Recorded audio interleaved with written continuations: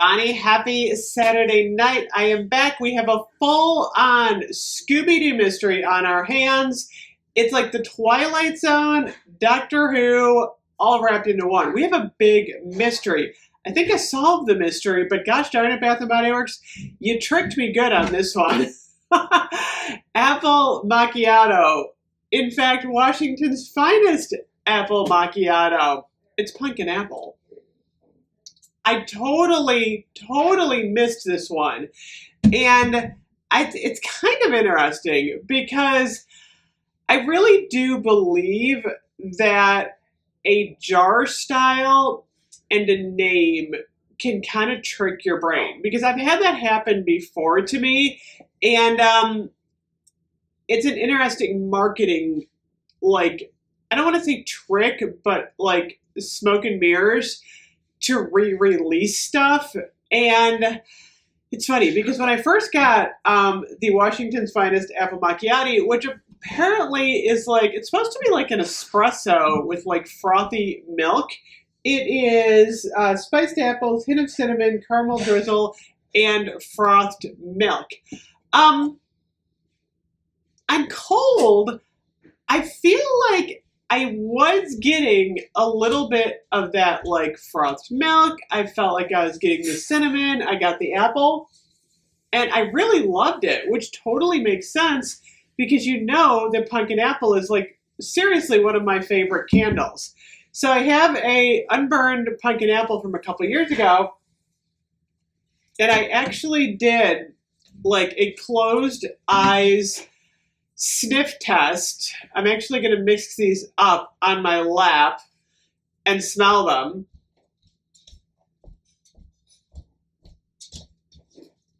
I honestly, I have my eyes closed. I honestly can't tell which one is pumpkin apple and which one is the apple macchiato. They are identical. Pumpkin apple?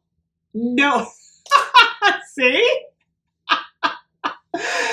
It's the same candle, which really surprised me. I think this is the first time in a really long time that I have really been shocked by a repackage, which kind of is depressing because I thought this one was going to be like original. I'm like, oh, I'm going to burn it. I'm going to get the frothy milk. I'm going to get a little bit of different scent notes in here.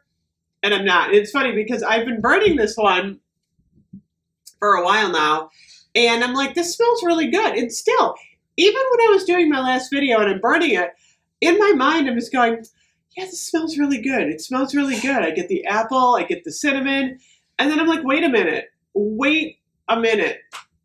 It's pumpkin apple. So I'm not a huge fan of Bath & Body Works doing this, because the problem is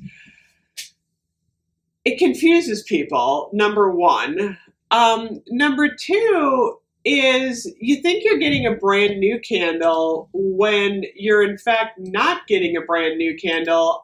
You're getting a repackage because it does say, you know what? It's interesting. Oh my gosh, you guys. So here's another interesting piece of the puzzle. Oh, it does say new fragrance. I was like, does it not say new fragrance? It does. It says new fragrance. And it was funny because someone had actually messaged me and said it was pumpkin apple. And I'm like, what? And then I started reading the reviews. And I'm like, oh my goodness, I cannot believe that this is pumpkin apple. But it is. And like I said, my mind... the packaging is so different. It really is.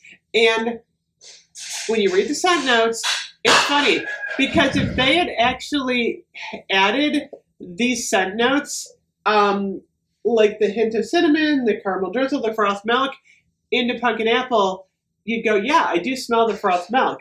Red delicious apple, fall pumpkin, fresh ground cinnamon, and clove buds. I never get clove buds and cinnamon pumpkin apple, by the way. I always get the cinnamon.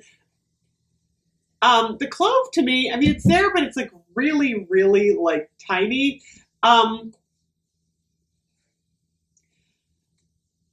You know, this is just, it drives me crazy because I can't believe I did a blind smell test. And I thought this was pumpkin apple. I mean, if you really, really, really pick it apart, maybe, just maybe, you could say that there's like a little tiny bit of difference, but not much at all. As far as the burn on this one, getting to the burn, it's beautiful. I actually like it. A few people said it was weak. I'm actually not getting a weak scent. My throw on this is about like a 9.5, so I'm pretty happy with the throw. It's just pumpkin apple. So, oh my goodness, Bath and Body Works. I feel like this has been a really, really weird Twilight Zone kind of experience for me, because I'm like, oh my goodness, yeah, it's pumpkin apple. So go figure. Let me know your thoughts on this. I'm curious to see what everyone else thinks, but this was a really, really weird release. Anyway, I will see you guys later. Bye bye.